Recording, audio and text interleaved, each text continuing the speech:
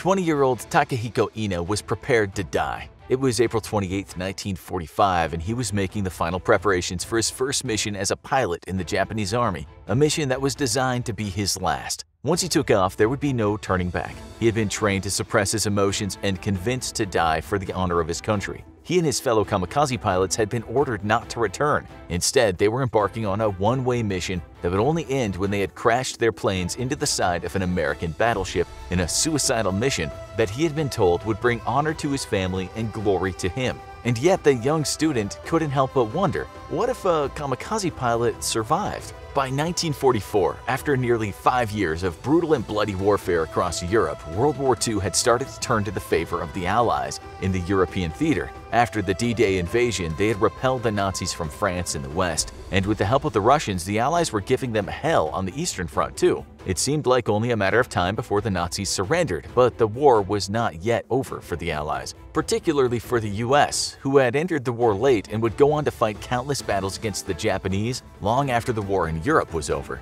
The US had tried to stay out of the war, but Japan had forced their hand when on December 7, 1941, they launched a surprise attack on Pearl Harbor in Hawaii, prompting the US to enter the war in full force. Some of the bloodiest battles of the entire war would take place in the seas and sky of the Pacific Theater in the final years of the war, as the US turned their attention to making Japan pay for Pearl Harbor. Facing the full might of the US military machine, the desperate Japanese needed a new way to fight the Americans, and so the legendary kamikaze was born. The word kamikaze means divine wind, a reference to a fabled moment in ancient Japanese history when an unexpected typhoon saved Japan from a horde of Mongol invaders in 1281. The US, though, had another name for these fanatical fighters. They called them baka bombs, from the Japanese word baka, which means idiot. Since the kamikaze planes were relatively easy to shoot down as they barreled directly toward the US ships, the US military couldn't wrap their minds around what would drive so many young Japanese men to sacrifice their lives in such a spectacular and final way. Still, the kamikaze were able to inflict some serious damage on the US and her allies. Though only about 1 in 5 kamikaze pilots managed to hit their targets, they succeeded in sinking 34 ships and damaging hundreds of others over the final years of the war. During the fierce Battle of Okinawa alone, kamikaze pilots were responsible for the deaths of 5,000 US Navy seamen, the greatest loss of life in a single battle in the history of the US Navy. The kamikaze tactics were also an effective form of psychological warfare. Every kamikaze mission was a suicide mission, and none of the thousands of kamikaze pilots who took to the air at the end of World War II were expected to return from their first and final flight. The US and her allies could not believe that so many young Japanese men were willing to take such drastic actions to defeat their enemies, and they lived in constant fear of the next desperate kamikaze attack. History remembers the kamikaze as fanatics who were honored to die for their emperor and their country, but those who survived tell a somewhat different story. In writing his 2008 book on the kamikaze, Danger's Hour, author Maxwell Taylor Kennedy had expected to find a story of fanaticism and fervent ideology among the kamikaze, but he was surprised by what his research uncovered. He found that the kamikaze were not unlike their American counterparts in their patriotism and self-sacrifice, calling them extraordinarily patriotic but at the same time extraordinarily idealistic. By design, kamikaze pilots were not intended to survive their first and only mission.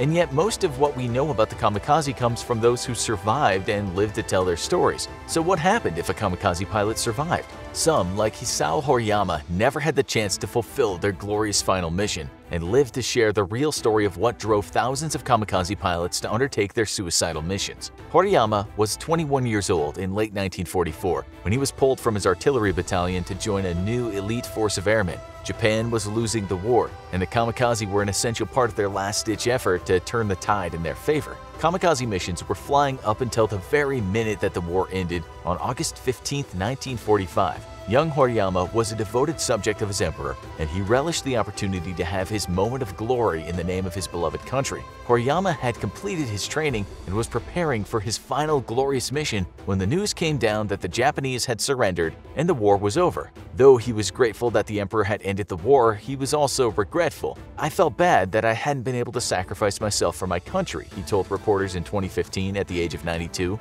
"My comrades who had died would be remembered in infinite glory, but I had missed my chance to die in the same way. I felt like I had let everyone down." How were the Japanese able to convince so many young men in their prime like Horiyama to willingly and even enthusiastically give their lives for their country in these suicide missions? In short, they were trained to die. An excerpt from the Kamikaze training manual illustrates just how thoroughly these young men were indoctrinated.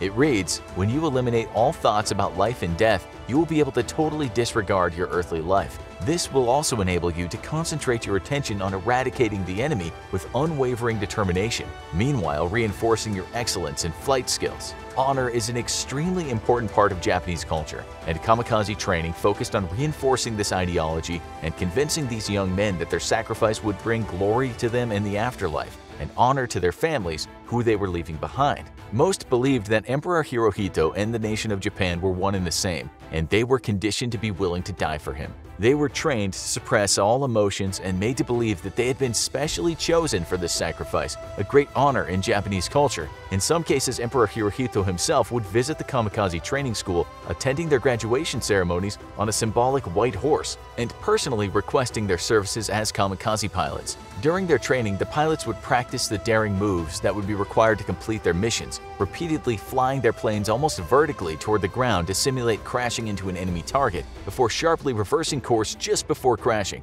These exercises prepared them for the day when they would follow through on their dive and plummet to glory and certain death. Their intense training was incredibly effective in convincing thousands of young Japanese men to sacrifice their lives for their country and die for a worthy cause. By the end of World War II, at least 2,500 pilots had given their lives in kamikaze missions. Many history books put the number closer to 4,000. At the end of their training, kamikaze pilots were given a slip of paper with 3 options on it. They could either volunteer passionately, simply agree to volunteer, or they could refuse. In theory, anyway. Many survivors claim that those who refused were simply told to try again and to pick the right answer next time. By the end of the war, the Japanese were desperate for troops. Up until that point, university students had been exempt from military service, but by 1944, many young scholars, like Takehiko Ina, found themselves drafted into Japan's new elite force of kamikaze pilots. 20-year-old Ina had been studying economics at the prestigious Waseda University when he was pulled from school and thrust into kamikaze training. Japanese culture places a high value on the firstborn sons, and thus they were exempted from the ranks of kamikaze to protect their family lines. Ina, as a younger son, certainly had his reservations about his kamikaze mission, but he welcomed the opportunity to bring honor to his family on a level uncommon for younger sons. Ina completed his training, volunteered to give his life for his country, and prepared to die, but fate had other plans for him. By the late stages of the war, the depleted Japanese were not only lacking troops but were using out-of-date and damaged aircraft that had been stripped down and adapted for kamikaze missions. These aging planes would turn out to be Ina's salvation. On his first attempt, his plane failed to take off,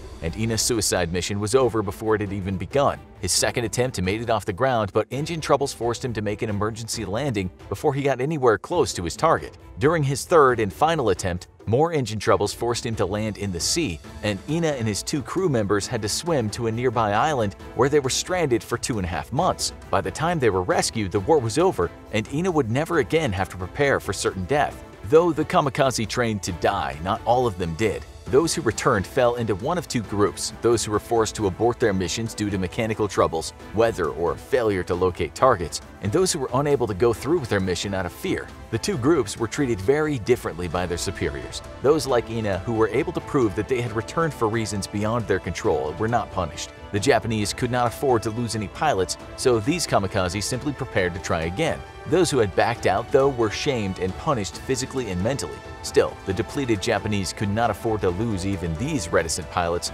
and the punishment was limited to ensure that the pilot could make another attempt. Even under these extraordinary circumstances, though, the Japanese military's tolerance had its limits. Surviving kamikaze pilots recall the fate of one pilot who returned from a total of 9 final flights, each time unable to go through with his mission. After his 9th attempt, he was finally executed for cowardice. To combat this natural tendency to pull out at the last minute, the Japanese implemented a number of strategies designed to encourage pilots to go through with their deadly mission. Pilots flew in a squadron in the hopes that peer pressure would ensure pilots followed through with their mission. and kamikaze were even given some liquid courage prior to takeoff to help them ease their doubts. Some say that the planes were loaded with only enough fuel for a one-way trip to ensure there was no hope of returning, and each pilot was made to compose a will and a letter to their families prior to their last flight. The Japanese kamikaze pilots of World War II went down in history as the fanatical and deranged samurai of the skies, committed to dying for the honor of their emperor and country, and willing to give their lives for glory. In reality, though, they were not given any real choice in the matter, with most agreeing to volunteer at the risk of dishonoring their families and being sent to die in dishonor anyways on the front lines of battle. In a desperate last-ditch bid to turn the war back in their favor, the Japanese sent thousands of young men in their prime to die on suicidal kamikaze missions. Despite this, few kamikaze did return from their missions and live to tell their stories. Thanks to them, we know that the kamikaze were not all fanatical or deranged, but instead were desperate and afraid of dishonoring their families if a kamikaze survived. The pilot takes a deep breath and prays. He sights his target and banks hard to the left. The engine roars under the strain of gravity. The target is lined up. The pilot pushes down on the flight stick. The plane dives toward the ocean below. Wedged in between the metal ring of the tachometer is a picture of the Emperor of Japan. Clutched tightly in the pilot's hand is a piece of cloth with his family's name embroidered on it.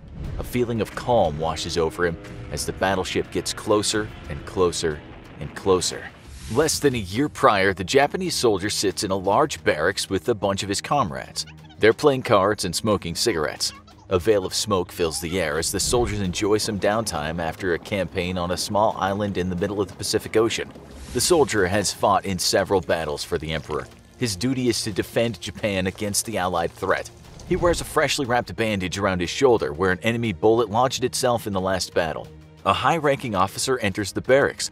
All of the men immediately stand at attention. The commander walks up to the Japanese soldier and hands him a plain white envelope. In it is a folded piece of paper. The soldier takes out the paper and reads it. It's a letter directly from the Emperor. The letter asks the question, will you serve your country as a kamikaze pilot and bring glory to Japan? Below these words are three options: volunteer willingly, volunteer, or no. However, there is really only one option that any soldier can choose, unless he wants to bring dishonor upon himself and his family. The soldier checks the volunteer willingly box and hands the envelope back to the officer. The other soldiers congratulate him as he's about to make a great sacrifice for his country. He'll be a hero. The soldier packs his possessions into his standard-issue tan sack and follows the officer out of the barracks. He's put on a transport to be taken to the closest airbase where he'll be trained by the Japanese Air Force. The entire trip, the soldier thinks about what lies ahead. He thinks about the honor that being a kamikaze pilot will bring to his family, the sadness of not seeing his mother again, the pain of being engulfed in a fiery explosion. But to die for one's emperor is a privilege. The newly recruited kamikaze pilot reaches the airbase where he'll be trained. He stands in a row of soldiers with the same determined look on their faces. He wonders if this is just a facade, or does every one of these kamikaze pilots believe in doing the will of the emperor for the glory of Japan, even if it costs their lives. The soldiers stand at attention. The commanding officer announces that they're about to be in the presence of greatness. It'll be a privilege that so many others in the country only dream of. They're about to meet the Emperor. Emperor Hirohito rides down the dirt road on a white horse toward the newly recruited kamikaze pilots. The sun reflects off of his medals and sword. The horse gallops in a steady cadence reminiscent of the beats of a war drum. Hirohito stops just in front of the line of men. The soldiers look upon the Emperor, their eyes wide, trying to keep their resolve even though they're filled with admiration and awe. Emperor Hirohito tells the kamikaze pilots that it is their duty to bring honor to Japan. He's requesting their service personally. This is a special request because the Emperor is the embodiment of the country. He is practically a deity. Hirohito leaves and the soldiers are left with their thoughts.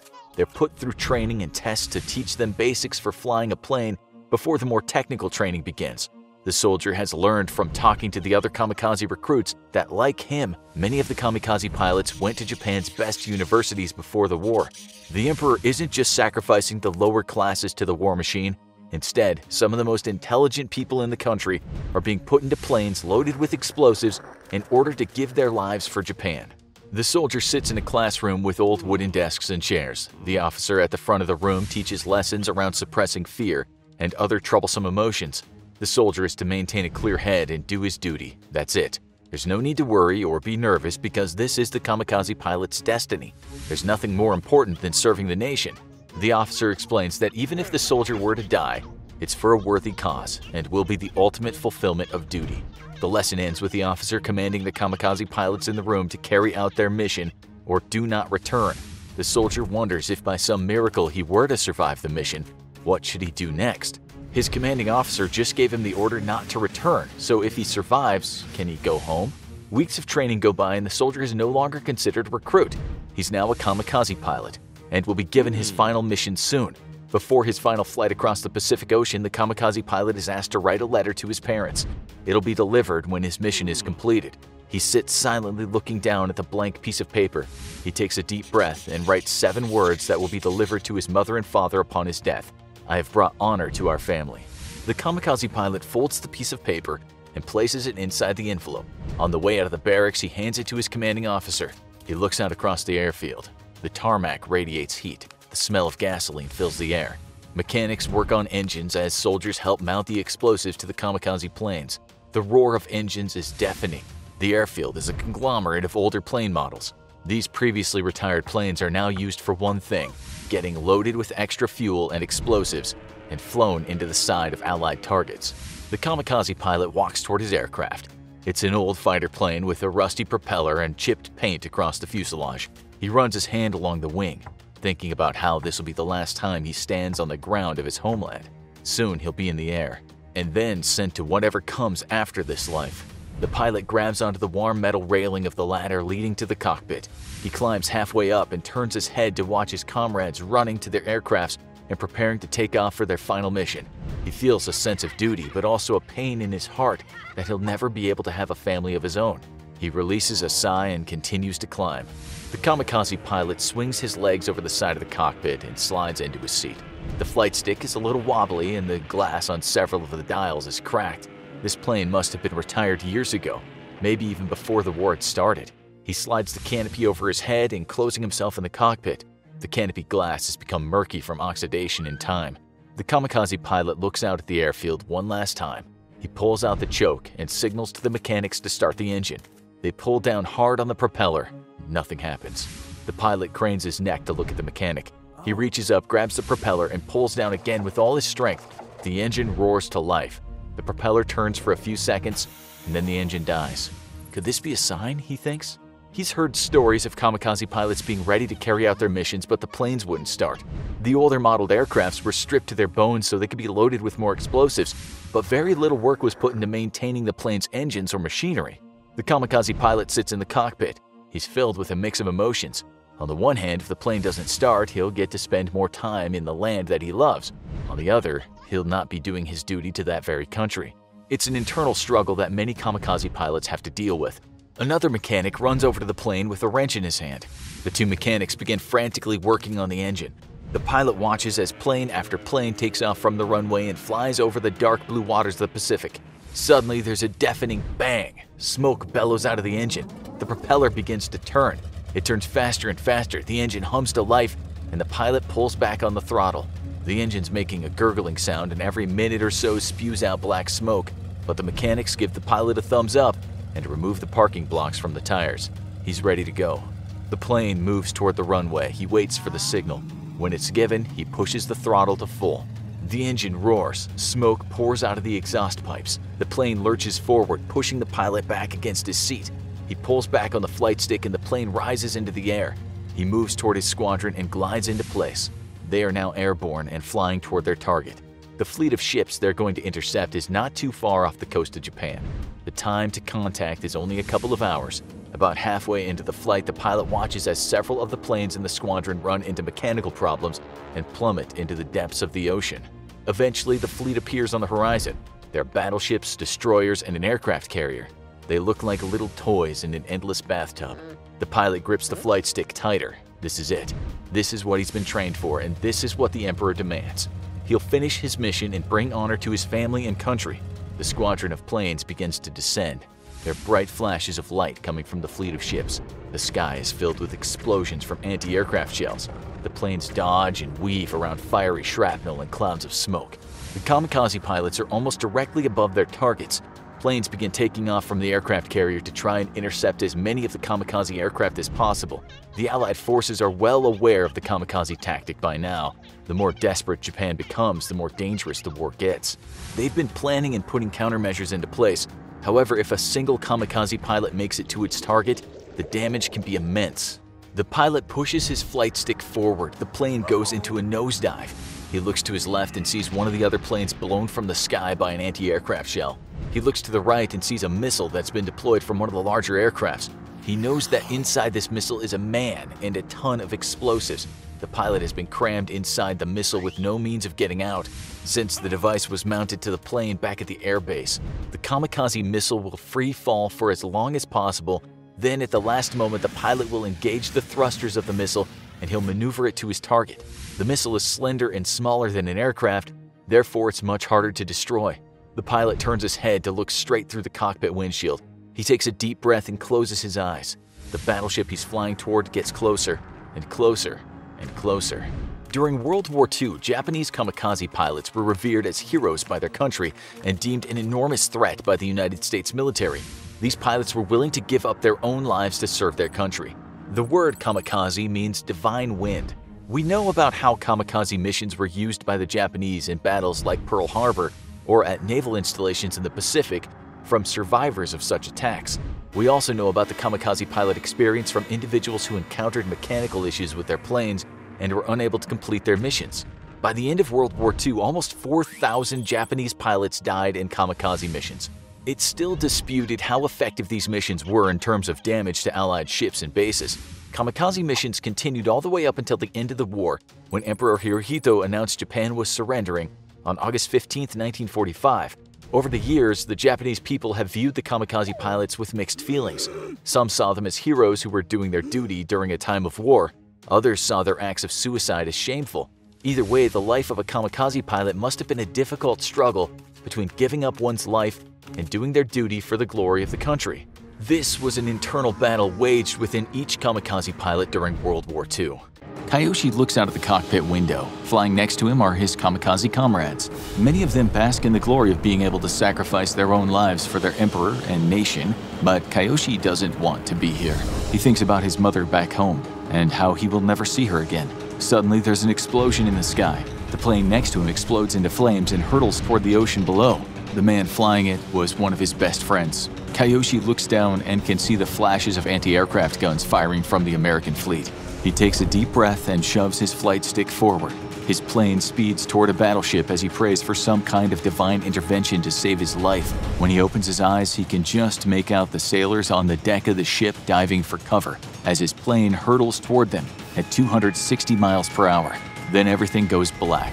Just over a month ago, Kayoshi woke up on a warm August morning in 1944. He stretched as he got out of bed and walked into the kitchen to pour himself a cup of hot tea. Before going into town to run some errands, his mother made a pot. Kayoshi had just celebrated his 17th birthday and was getting ready to attend his second semester of university in the coming weeks. Most of his friends had volunteered for the army and were deployed around the Pacific to aid Japan in their expansionist efforts and destroy the Allied threat in the area. Kayoshi flipped through the pages of his newspaper on the table. Almost every story was about the ongoing war or interviews with Emperor Hirohito. He explained that it was the duty of every Japanese citizen to help Japan defeat the enemy threat. To the Japanese people, the emperor was the living embodiment of a god, and there was no higher honor than serving him. Kayoshi loved Japan, but his favorite teacher had taught him the importance of critical thinking.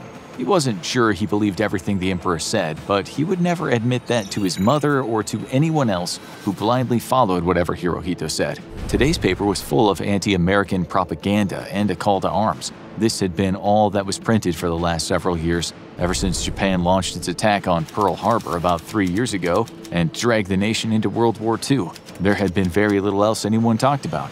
The newspaper was filled with national rhetoric and explained how it would only be a matter of time until Japan would be victorious. Kayoshi had seen countless boys from his region head off to war years ago and never return, so it seemed as if victory might be further away than the press was making it out to be.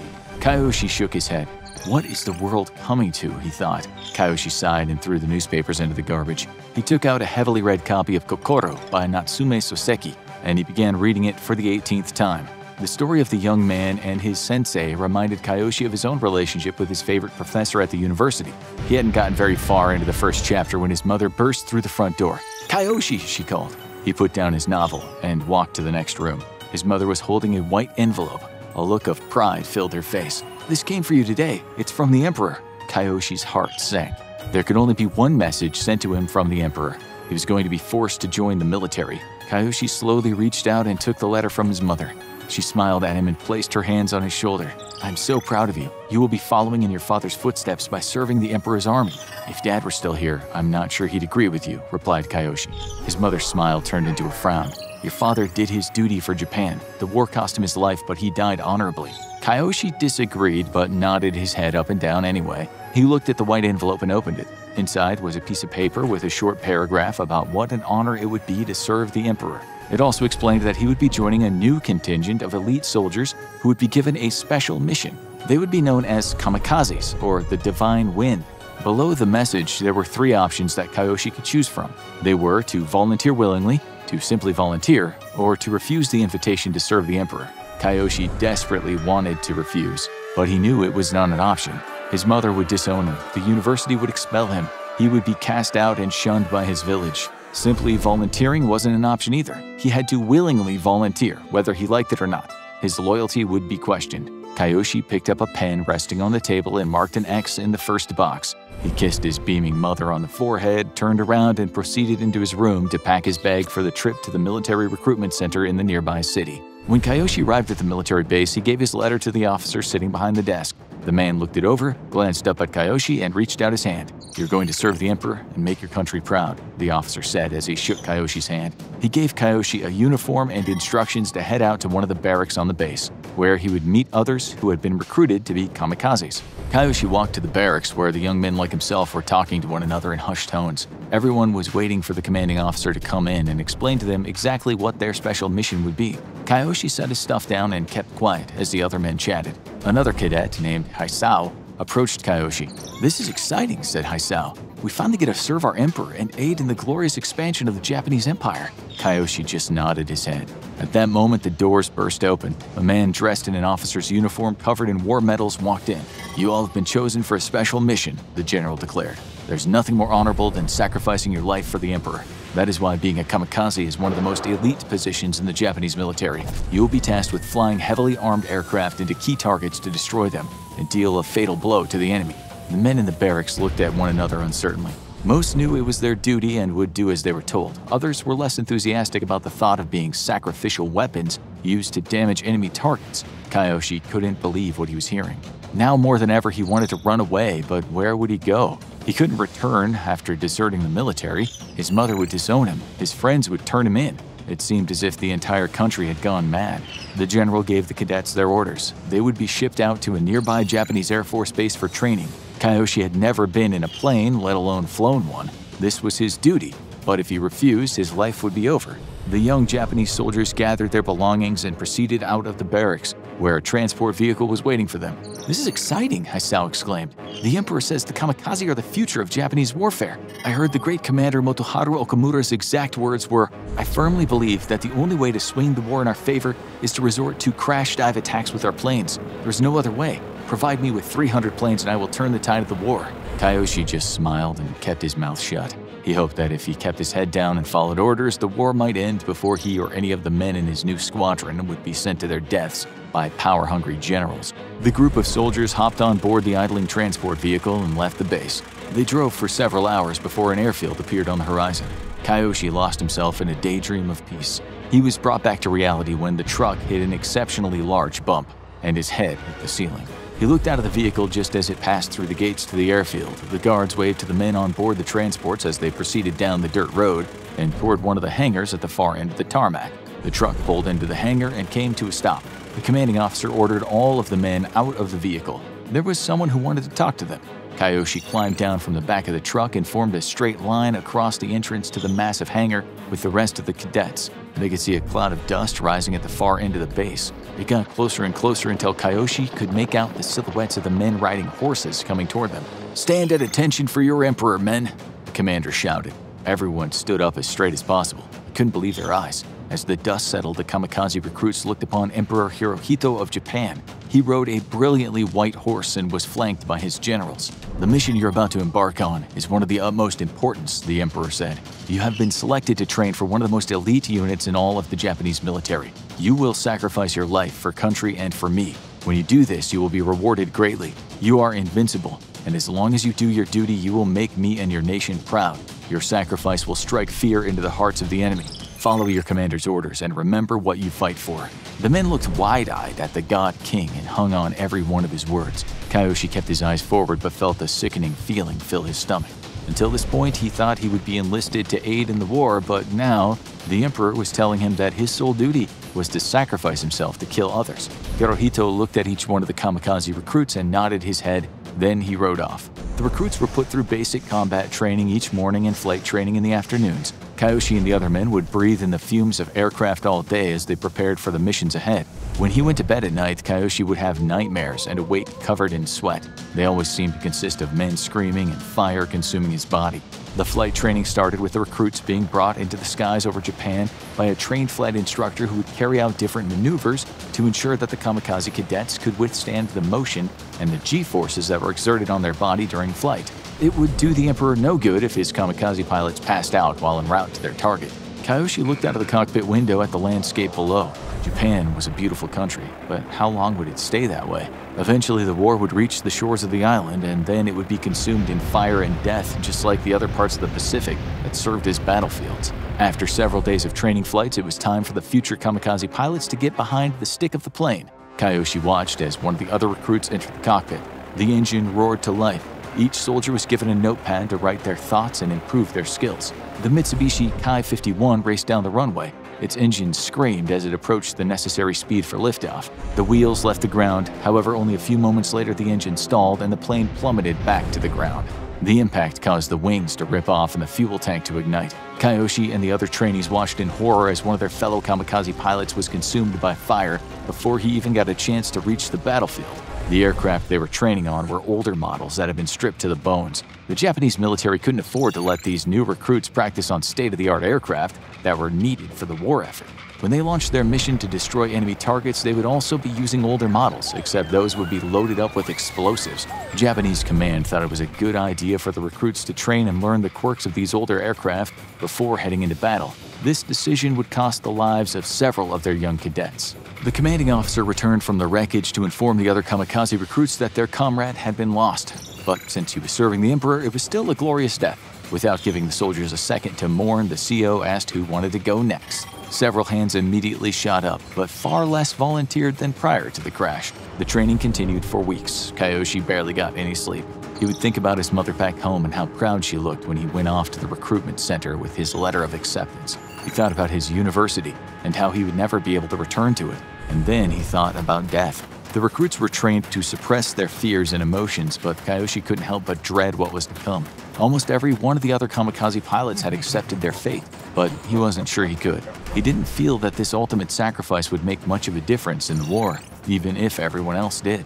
After a little over a month, the orders came in. The first Kamikaze squadron ever to be deployed was called upon to attack an enemy fleet that was anchored in the Leyte Gulf off the coast of the Philippines. Kyoshi and the other pilots had finished their training, and now it was their duty to deal a defeating blow to the Allied forces. Up to this point in the war, there had been no intentional kamikaze attacks. This one would be calculated and precise. The mission of the men in Kyoshi's unit wasn't to drop bombs or shoot the enemy aircraft out of the sky. It was to fly their airplanes directly into the targeted ships. They wouldn't be coming back from this mission, so their commanding officer had each of them write a letter home to their families. Most of the men told their parents that they loved them and would miss them, but they had been called by a higher power to defend the country and serve their emperor. Kyoshi wrote this to his mother: "Dear Mom, I'm about to be sent on a mission I will not come back from.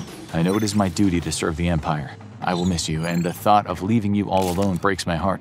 I hope the war ends soon, and you and everyone else in our nation can find peace. Your son, Kyoshi."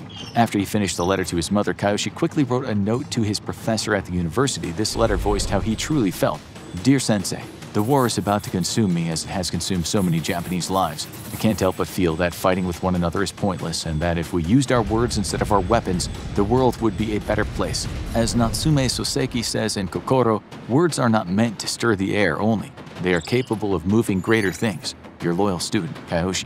Kayoshi knew that all the communications would be read, though, and that this letter likely would not make it to his professor due to its anti-war message, but he felt better after writing it. He sealed both letters into separate envelopes and dropped them into the wooden box on the way out of the barracks. The kamikaze pilots were loaded onto a carrier plane and flown to Davao in the Philippines. This would be where their mission would launch from.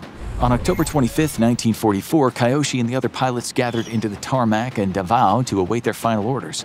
The kamikaze fleet was mostly made up of Mitsubishi Ki-51s, but had a few larger Yokosuka D-4Y planes mixed in. Engineers swarmed the aircraft, making sure that the bombs were secured and the extra explosives would detonate upon impact. Kayoshi couldn't help but think that they looked like worker bees preparing their hive for an invasion. He was pulled from his thoughts as an officer shouted the command for all kamikaze pilots to get to their planes and prepare them for flight. Kayoshi and the rest of the men ran across the tarmac to their assigned aircraft. They climbed into their cockpits and began pre-flight checks. The fuel tanks were filled to capacity so that when the plane slammed into its target, the gasoline would add a little extra power to the explosion. The engineers finished their final preparations and gave the pilots the all-clear. The soldiers, workers, and generals stationed at the airbase saluted the pilots as they took off. They all had immense respect for the sacrifice these men were about to make. Kayoshi looked at the plane to his left, where Hisao sat in the cockpit. They locked eyes. Hisao gave him a stern look and a bow of the head. These men felt very differently about the kamikaze program, but where Kayoshi was forced into it by social pressures and the threat of dishonor to his family, Hisao had been looking forward to this day for a long time. Hisao was most definitely the norm, while Kayoshi was the odd man out in this circumstance. Almost every Japanese citizen would be willing to give their life for their emperor and country. Kayoshi throttled up the engine. The plane lurched forward and then accelerated to top speed. He pulled back on the flight stick and took off. The kamikaze squadron raced toward the Allied warships that had just disengaged the Japanese fleet in the Leyte Gulf. The enemy fleet came into sight.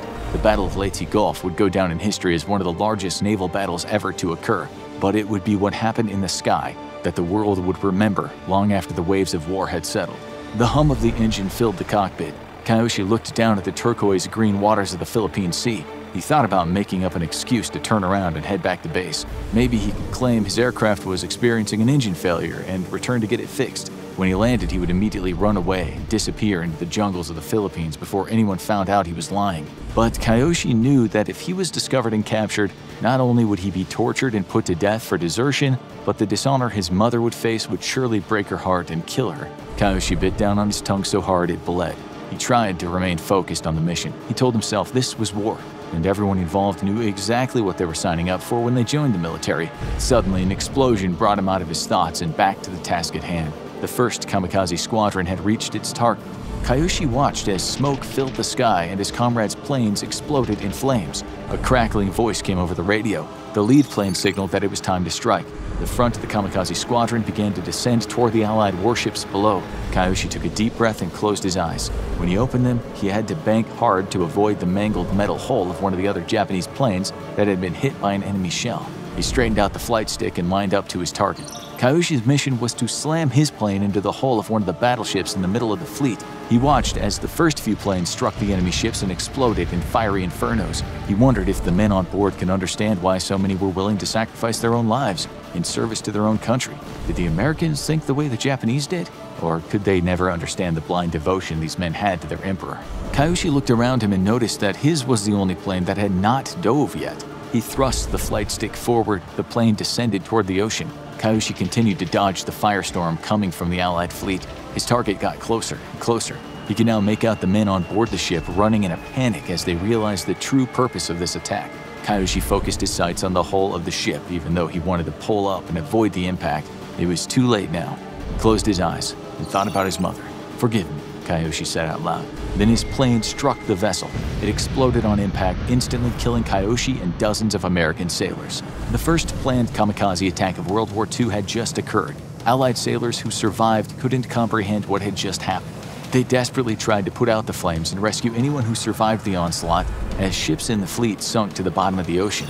Somewhere between 2,800 and 3,800 kamikaze pilots either slammed their planes into Allied targets or were shot out of the sky during the war in the Pacific. It's estimated that Japanese kamikaze planes sunk at least 47 Allied vessels and damaged around 300 others. Over 7,000 Allied sailors and soldiers were killed as a result of kamikaze attacks. At the time, Japan claimed these suicide missions were much more successful than they actually were. Many Japanese military leaders believed that kamikaze missions would turn the tide of the war. They exaggerated the effectiveness of the tactic, which cost thousands of lives and had little effect on the war. Most Japanese citizens would have willingly laid their lives down for the emperor and the country. The masses truly believed Emperor Hirohito was a god and would have fought until the last person if given the choice to either surrender or die. However, like the fictional story of Kyoshi, there were some kamikaze pilots and Japanese citizens who questioned what they were doing. Some kamikaze pilots survived their missions due to malfunctioning equipment, and later went on to reflect on the messed-up nature of the kamikaze program. They realized how they had been manipulated by the emperor and military leaders. Others deliberately deserted the kamikaze fleets and hid until World War II was over. In the past few weeks, the war in Ukraine has escalated again, with Russia attacking a range of targets across the country, including the capital, Kyiv. One deadly and terrifying part of this new wave of attacks has been the use of so-called kamikaze drones to blow up both energy infrastructure and civilian targets. But what do we actually know about these drones? Where are they coming from? And what does their use mean for war in Ukraine? Officially called the Shahed-136, or in Russian, the Geran-2, these drones were developed and manufactured by the Iranian government. Only entering service last year, the Shahed-136 is a triangular-shaped autonomous drone which dives toward its target and explodes on impact, destroying everything around its crash site. Each drone is about 11 feet long, weighs 440 pounds, and carries a roughly 88-pound warhead. Typically fired 5 or more at a time from a launch rack mounted on the back of a truck, they reportedly have a range of over 1,500 miles. This means they can be launched far from the front line of a conflict and are able to loiter around a particular location for hours at a time, attacking only when their target is located. Ukrainian officials have stated that the drones are being fired from 3 Russian bases in Crimea and another position in Belarus. But these drones are also relatively slow, noisy, and fly at a low altitude, making them easy targets for both traditional air defenses and even armed individuals. To get around this problem, they rely on numbers, with several Shahed drones usually striking at an area at the same time. This has proved difficult for Ukraine to counter, as even if one drone is destroyed, several more will likely still reach the target. Since the 10th of October, Shahed drones have played a major part in destroying nearly a third of Ukraine's power stations and killing dozens of civilians around the country. But why is Russia using these drones? There seems to be multiple reasons. First, their use might be a sign that Russia's military is running low on its traditional precision-guided ballistic and cruise missiles, which were used to damage the power grid, ammunition depots, and other strategic Ukrainian targets. Shahed drones have allowed Russia to continue this practice even as its military continues to lose ground in the south and northeast of Ukraine. The drones are also important because Russia has so far failed to establish air superiority, putting its manned aircraft at a huge risk when flying into Ukrainian territory. Since Shahed drones are autonomous, Russia can still achieve its goals of destroying targets deep behind enemy lines without risking its dwindling supply of pilots. Finally, Shahed drones are relatively cheap weapons, costing between $20,000 and $50,000 each. This makes them ideal for Russia, whose economy has been seriously harmed by sanctions and the growing cost of its invasion. But does this low cost mean that these drones don't pack the same punch as conventional smart weapons? While the Shahed drone's 88-pound payload is quite small by military standards, their precision targeting makes them potentially devastating. In combat, they can explode near weapons, ammunition, or other combustible materials to greatly increase their damage. They also have created a new risk for Ukrainian forces, which had grown used to dealing with Russian missiles and artillery strikes. In contrast, the drone's targeting is much more unpredictable, and Ukraine only recently announced that it was able to shoot down a majority of them. The drone's extreme portability also makes them a dangerous and unpredictable threat. A truck full of Shaheds can engage in hit-and-run tactics by launching them and then leaving the area before a retaliatory strike can take place. Finally, even if the drones are destroyed over major cities, they can still cause major collateral damage when they fall to the ground. All of these features make the Shahed-136 a cheap but extremely powerful weapon, especially since the financial toll of destroying a drone vastly exceeds the costs of each one. But with all these sanctions placed on Russia, who's been brave enough to supply them with the weapons? The answer is Iran. But the reasoning behind this dubious collaboration might be worrying. Although the two countries have not always been friendly with one another, in the 21st century they are united by their hatred for the West. Bad news for those who thought that Russia will run out of weapons. Their current cooperation goes back to 2015, when Russia used its air force to intervene in the Syrian civil war. Iran was also involved in the conflict, supplying weapons and training to paramilitary groups. Together, the two countries worked to prop up their mutual ally, Syrian dictator Bashar al-Assad. Russian warplanes and Iranian-backed ground troops successfully kept Assad in power, while also acting as a slap in the face to Western countries. The war in Ukraine has provided another opportunity to work together, as Iran can prove to the world that it too can produce powerful military equipment. It also gives Iran a chance to field test these new weapons and give a display of just how much its military capabilities have improved in the past few years. Iran has also dispatched advisors to the Russian-occupied areas of Ukraine, who are reportedly providing the Russian drone operators with technical instruction. While Iran's government has officially denied selling the Shahed drones to Russia, analysts say there is clear evidence that they have. U.S. and Ukrainian intelligence services have claimed that Russia ordered around 600 of the drones at the beginning of the summer, about 250 of which have been so far deployed. Their presence in Russia is also backed up by other statements from the Iranian military.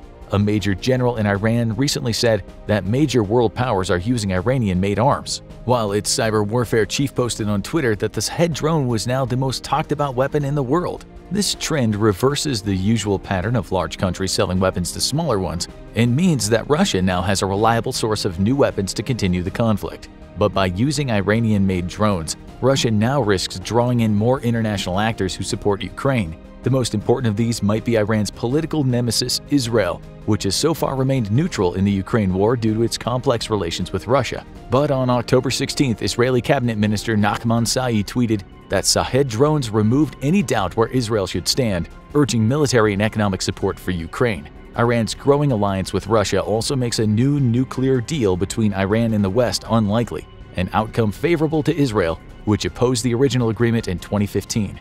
But what does all this mean for Ukraine? Even though Ukrainian troops have continued to retake territory to the east, because of this new steady supply of modern military equipment, the conflict is unlikely to end anytime soon.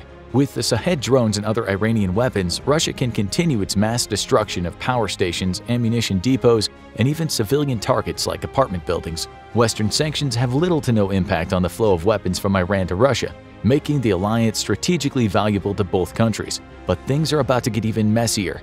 A recent report by the Washington Post found that Iran will also begin selling their short-range ballistic missiles to Russia, which are deadlier than the Shahed drones. These developments pose a serious threat to Ukraine, which has also stepped up its calls for more Western support in the form of weapons and humanitarian aid. As the conflict becomes ever more international, there's a constant risk of escalation, especially as countries with previous rivalries like Iran and Israel get involved. Russia receiving a steady supply of these drones also means that nowhere in Ukraine is safe anymore. While ground fighting is still contained in the east of the country, Russia can use its new stockpile of Iranian weapons to attack cities and villages in the west of Ukraine. So even though the war has turned into an embarrassing failure, Russia may continue to rain death and destruction from above. There's no doubt that the use of the Shahed 136 drones marks a new and potentially terrifying phase of the war in Ukraine. Their precision targeting, unpredictability, long range, and cheap cost make them an ideal weapon for Russia's faltering military. Not to mention that the growing alliance between Russia and Iran might also mark a new stage of the war, one where even more international forces are pulled into the fray. December 7, 1941, 7:54 a.m., 1 minute before the attack on Pearl Harbor. Petty Officer First Class Joseph Leon George is aboard the USS Vestal. He's staring at the hull of the USS Arizona. George is part of the repair crew who's checking the battleship to ensure it's ready to deploy with the rest of the Pacific Sea Fleet. He's talking to the other sailors aboard the Vestal about upcoming repairs when they hear the buzzing of plane engines. "What's that?" one of the sailors asks. Suddenly, a whistling sound from above starts to grow louder and louder. "Take cover!" George yells. At that very moment, a Japanese bomb strikes the Arizona and detonates. Fire erupts on the ship's decks. Debris flies everywhere. George's ears ring. He stands up and squints hard to focus his sight. He sways from side to side trying to get his balance. George looks next to him and sees a member of his crewmates trying to stand. He reaches down and helps the sailor up. "Are you okay?" George screams, but he can barely hear his own voice. A moment later, another bomb detonates atop the deck of the USS Arizona. "It's the Japanese!" someone yells. "Get to the guns!" George is about to run to the armory when he sees 6 men trapped in the control tower aboard the Arizona. Flames slowly creep up toward them from all sides. "Help us!" George hears one of the sailors yell. The Arizona has begun to sink. "Cut the line!" a commander shouts to George. The Vestal is still moored to the sinking battleship. George looks at the rope and then at the men trapped in the control tower. As the Arizona continues to be struck by bombs, the tower is slowly listing toward the deck of the Vestal. "I said cut the line, sailor!" the commander yells again. George looks at the knife in his hand for a moment, then sheaths it. He runs to the side of the ship, and instead of cutting the line, he grabs more rope that's lying on the deck. The sailors aboard the Arizona are screaming as the flames engulf the command tower. George doesn't think, he just acts. He waits for the right moment and throws the rope toward the men. One of them catches it. George shouts at the sailors to secure their end and climb across to the vessel. He prays they can make it aboard before the flames consume them, and they're lost like the thousands of other soldiers who will perish at Pearl Harbor. July 1940, 1 year and 5 months before the attack on Pearl Harbor. We cannot allow Japan to continue their expansion in the Pacific. They continue to wage their brutal war in China and have now expanded into Cambodia, Laos, and Vietnam, a high-ranking general says to the gathered U.S. leadership. Their brutal war in China has emboldened them. The country has modernized at an astonishing rate, and their navy has become a formidable force. We must act now. President Franklin Delano Roosevelt nods his head. The conflict in Europe is not going well. Seems that authoritarian rule will be the way of the future if the U.S. doesn't aid the Allies in Europe and stop Japanese imperialism in the Pacific. But the nation as a whole has decided to stay out of the war after the horrors that were experienced in the Great War. Very well, the president says. Impose trade sanctions and implement an oil embargo on Japan. We need to slow their economic growth to disrupt their military expansion. The president pushes his wheelchair back from the table. His advisors rise from their seats, and the commander-in-chief exits the room. Early January 1941, 11 months before the attack on Pearl Harbor, Admiral Isoroku Yamamoto meets with other Japanese officials about how to deal with the United States and the sanctions it's placed on Japan. These sanctions have in effect crippled the Japanese empire, cutting it off from badly needed industrial products. If they do nothing, the empire of the rising sun will wither and die on the vine. There's only one choice, and he knows it. He's not sure that a war with the US is wise, but something needs to be done. Yamamoto has quickly risen through the ranks for his strategic prowess and dedication to the imperial cause. I'm not sure if we can defeat the American Pacific Sea Fleet, especially with their bases in the Philippines and throughout the Pacific waters, Yamamoto warns. Discontented grumbles rise from the other military officers at the meeting. Japanese nationalism is in full swing. Their progress through the Pacific and East Asia has strengthened their fortitude. Many dream of a Japanese empire. It's not optimal, Prime Minister Tojo Hideki hisses. We will defeat the Americans, so figure out how to make it possible. Yamamoto sighs and places his hand on a manila folder in front of him. There may be a way, Yamamoto says. There's a U.S. naval base in Hawaii. They keep most of the Pacific Sea Fleet there. It could be our only shot. Prime Minister Hideki's eyes seem to reflect the fires of burning warships. As he reads the proposal, his lips curl into a shark-like smile. January 27, 1941, less than 11 months before the attack on Pearl Harbor. Joseph Grew dashes through a Tokyo alleyway. He hides behind a pile of garbage and pants heavily.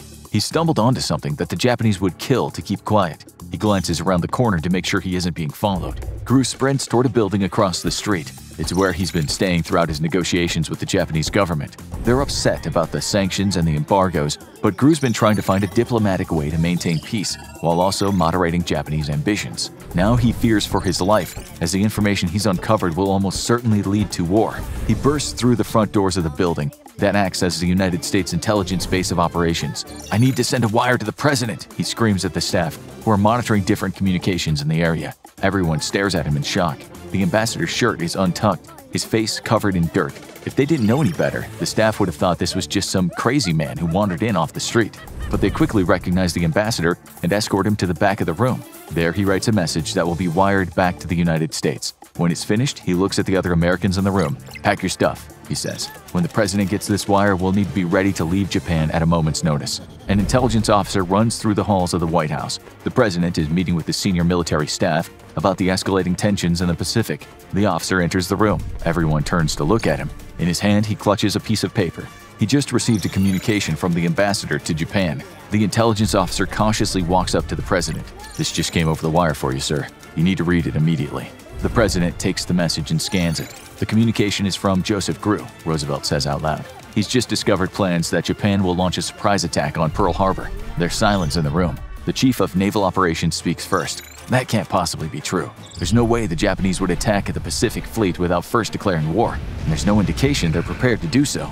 The rest of the military leaders in the room agree. It's far more likely the Japanese will attack Manila in the Philippines if they ever dare to start a war with us, the naval officer concludes. The president reads the message one more time. He crumples it up and gives it back to the intelligence officer. It's agreed then, Roosevelt responds. An attack on Pearl Harbor is not plausible. We'll operate under the assumption that if Japan does become aggressive, we need to mount a defense in the Philippines. The intelligence officer is dismissed. The meeting between his military leaders and the president continues. There's no warning sent to Pearl Harbor or any other military installation in Hawaii about the communication that Ambassador Joseph Grew sent. February 1941, 10 months before the attack on Pearl Harbor. I'm happy to announce the new Admiral of the Pacific Fleet, Husband E. Kimmel." The roar of applause fills the warm Hawaiian air. There's a lot to do now that Admiral Kimmel is in command. A celebratory dinner was planned in his honor, but first he must talk to Lieutenant General Walter C. Short about the defense of the islands. Using the intel that's been sent to them, they devise a plan to protect the islands from any threat. Both Kimmel and Short are not privy to the communication sent by Ambassador Grew, so they do not know the true extent of a Japanese threat on their forces. However, both men decide, without having all the information, that the island's defenses are lacking and ask Washington for additional men and equipment. Washington says they'll consider it. For now, Kimmel and Short must do their best with what they have. May 1941, 7 months before the attack on Pearl Harbor. Admiral Kichisoburo Nomura of the Imperial Japanese Navy explains the situation. "They've broken our codes," he shouts. "The Americans know everything we've been planning. The rest of the Japanese leadership, except for a select few, disregard Nomura's warning. There's no way the U.S. could have broken their codes. And if they had, surely there would have been some sort of repercussion for the planning of a secret attack at one of their naval installations." Nomura pleads with the Japanese leadership to change their plans, or at the very least to use new codes. His requests all fall on deaf ears. An SIS intelligence officer waits until the room is clear. He sneaks into the Japanese office and quickly takes pictures of the documents lying on the desk. The pictures are brought back to the analysts working for the United States Army's Signals Intelligence Service and the Navy's Communications Special Unit, both of which are part of the MAGIC program to decrypt Japanese communications. These coded documents, along with the intercepted encrypted Morse code messages sent between diplomats and the Japanese military, begin to paint a clearer picture of what they have planned in the Pacific. All intercepted communications are sent back to Washington. However, much of the intel is never forwarded to Kimmel and Short in Hawaii. July 1941, 5 months before the attack on Pearl Harbor. Admiral Yamamoto stares through the lenses of his binoculars, watching his fleet carry out a series of maneuvers. For now, he and the highest-ranking military officers are the only ones who know about what they're training for. Every day, relations between Japan and the United States become more and more tense. Every day, Yamamoto advocates for another solution besides war. But the leadership of Japan and the Prime Minister Tojo Hideki in particular doesn't want to hear words of doubt. They will declare war on the United States with or without Yamamoto's help. Admiral Yamamoto gives in and advises that the only hope Japan has is to attack the naval base at Pearl Harbor and crush the U.S. Pacific Fleet before they can be sent further west. Now every day is a new naval exercise. Sailors are drilled and pushed to their limit. The ships sail through rough waters to ready their crews for the journey to come. Pilots regularly practice their maneuvers after launching from the decks of carriers. This will be the largest and most important modern assault in Japanese naval history. Yamamoto just prays that it is enough to cripple the U.S. fleet, otherwise all will be lost. September 24, 1941, less than 3 months before the attack on Pearl Harbor. "Sir, we have to let Kimmel and Short know about this," the intelligence officer says. They just intercepted a coded transmission from Japanese naval intelligence to Japan's consul general in Honolulu, asking for a grid of the exact locations of ships in Pearl Harbor. The message is called the bomb plot, and it's a clear indication that the Japanese have an interest in the U.S. forces stationed there. The culmination of all the deciphered messages and communications clearly reveals that the Japanese are planning something. Yet Washington seems to have its own agenda. "We will consider what this means for our forces in the Pacific," the general says, taking the bomb plot message from the intelligence officer.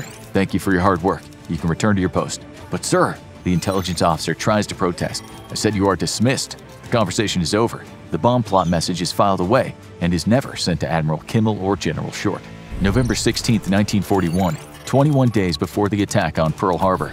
Sirens wail throughout the Japanese I-400 class submarine as it prepares to dive. Sailors make final preparations before the sub descends into the dark depths of the Pacific. On board, they carry Type A midget submarines, which will be launched into the waters of Pearl Harbor on the day of the attack. November 26, 1941, 11 days before the attack on Pearl Harbor.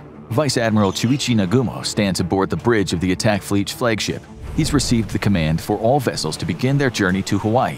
The fleet consists of over 60 ships, 6 of which are aircraft carriers, and more than a dozen warships. The rest of the vessels are for support, but it's more than enough to annihilate the U.S. forces stationed at Pearl Harbor. November 27, 1941, 10 days before the attack on Pearl Harbor. "Did you see the communication from Washington?" Admiral Kimmel asks General Short. "Yeah, it said there could be a possible Japanese attack on American targets in the Pacific. It didn't seem too concerned about us, though," Short replies. The Admiral nods his head. "We should still keep a close eye on things," Kimmel notes. They filed the communication away and continue to conduct routine defensive measures. The request for more men and equipment still hasn't been approved. Seems as if the government sees no serious threat to the ships and men stationed at Pearl Harbor. November 28, 1941, 9 days before the attack on Pearl Harbor. A horn blast cuts through the salty Hawaiian air. Military personnel wave to Task Force 8 as it leaves Pearl Harbor for Wake Island in the middle of the Pacific. There's a U.S. military base there, but the mission itself is classified. The USS Enterprise, one of the 3 aircraft carriers in the Pacific Fleet, and 12 other ships leave the blue waters of Pearl Harbor and embark on their journey.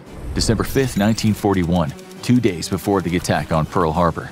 Rear Admiral John H. Newton salutes from the deck of the USS Lexington as the aircraft carrier leaves Pearl Harbor to deliver 18-Vought SB-2U-3 Vindicators of the Marine Scout Bombing Squadron 231 to Midway Island. At that same time, the USS Saratoga, which was also normally stationed at Pearl Harbor, has just completed repairs and modifications at the Puget Sound Navy Yard in Bremerton, Washington. It's sailing to Naval Air Station North Island near San Diego before it's scheduled to return to Pearl Harbor and regroup with the rest of the Pacific Fleet. At this point in time, none of the aircraft carriers are docked at Pearl Harbor, but there is no way for Admiral Isoroku Yamamoto to know this as his attack force gets closer and closer to the Hawaiian Islands. December 6, 1941, late in the evening, less than 12 hours before the attack on Pearl Harbor. U.S. intelligence is buzzing. A newly deciphered message indicates there's a deadline for Japanese action scheduled for the following morning. It's not clear from the message exactly what the action will be, but it can't be good. The President of the United States and his advisors don't believe Japan will launch an attack until a declaration of war has been announced. Analysts scramble to try to uncover more information.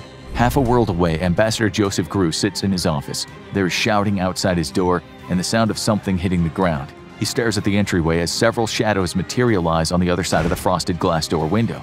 The door is forced open, and several Japanese soldiers swarm the office. They take Grew captive in preparation for what is to come.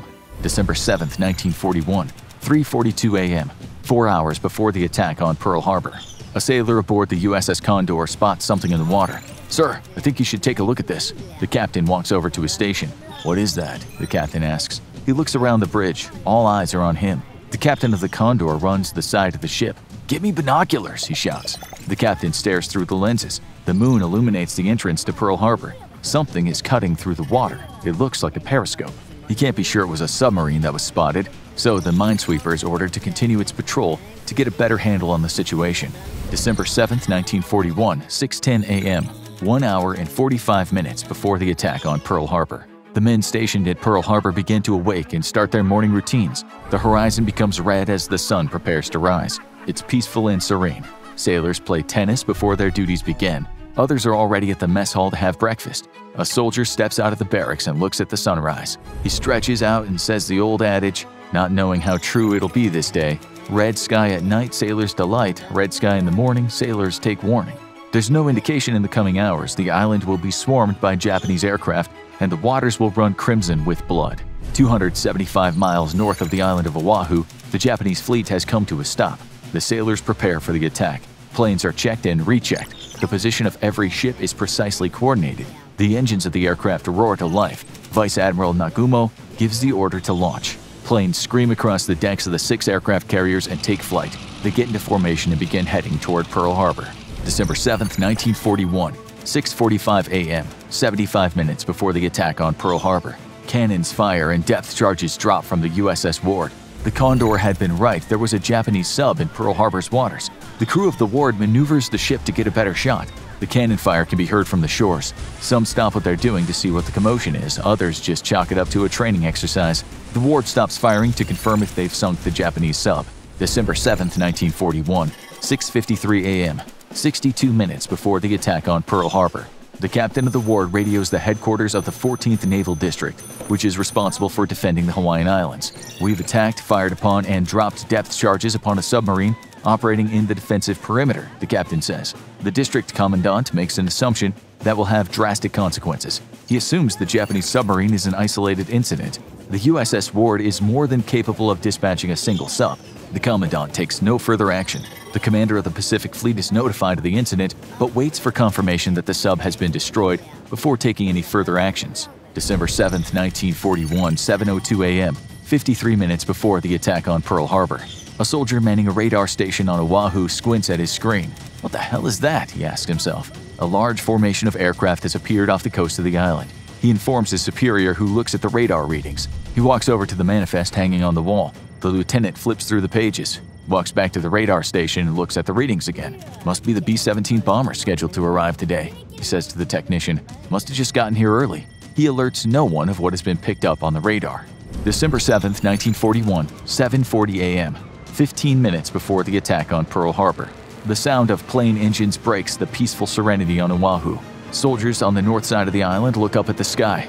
They can't believe what they see. 183 Japanese aircraft fly overhead. They're armed with bombs, torpedoes, and heavy machine guns. December 7, 1941, 7:49 a.m., 6 minutes before the attack on Pearl Harbor.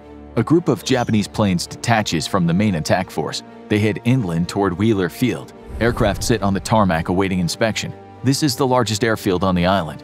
Gino Gasparelli walks toward the mess hall, looking at the fighter planes as he passes. He moves at a much more leisurely pace than he has for the last several days. The airfield has been on high alert for almost a week, but yesterday the alert had been called off. The 48 planes Gino passes are lined up in a row, wingtip to wingtip on the tarmac in front of their hangars. He strides toward the barracks to get changed and enjoy some R&R off base. Gino enters the barracks and begins a conversation with some of the men who are getting ready for the day. They laugh as they talk about their plans. The lightheartedness of the discussion is shattered when the drone of engines is heard outside the barracks. Gino looks around. There are no scheduled exercises today, he says to the other soldiers. Their eyes open wide as the sound of plane engines gets louder and louder. Move! Gino shouts. The men burst out the back door of the barracks. Gino looks up into the sky and sees several black planes flying just above the treetops. He makes eye contact with the gunner sitting in the back seat of one of the planes. Gino watches in horror as a bomb is released from the aircraft and begins to fall. He dashes back into the barracks and shouts at everyone who's still asleep or just waking up from the previous night of partying to get out now. There is no time to get dressed, grab belongings, or hesitate. The men run out of the barracks and head for cover. Gino glances at the airfield as the bomb dropped from the Japanese plane explodes, taking out one of the hangars. The platoon sergeant shouts at the men to take cover in the tree line. Gino sprints toward the trees as bullets pepper the ground all around him. The gunners are firing down at the retreating soldiers. Gino dives into the shrubs and bushes along the tree line. The rest of the squad is still making their way toward cover. They have no weapons to return fire with, as twigs and branches are shattered by machine gun fire above their heads. The planes continue to circle for several minutes, dropping bombs on the airfield and firing at anything that moves. The platoon leader orders Gino and the rest of the squad who made it to the tree line to sneak into the armory and grab the .20 caliber rifles. Others grab cement bags and create a makeshift bunker. Gino darts in between buildings. He dives under vehicles to stay out of sight of the Japanese gunners. Soldiers who have secured rifles fire up into the air to no avail. Gino grabs a cement bag and orders his squad mates to do the same. They carry the bags back to the platoon as quickly as possible.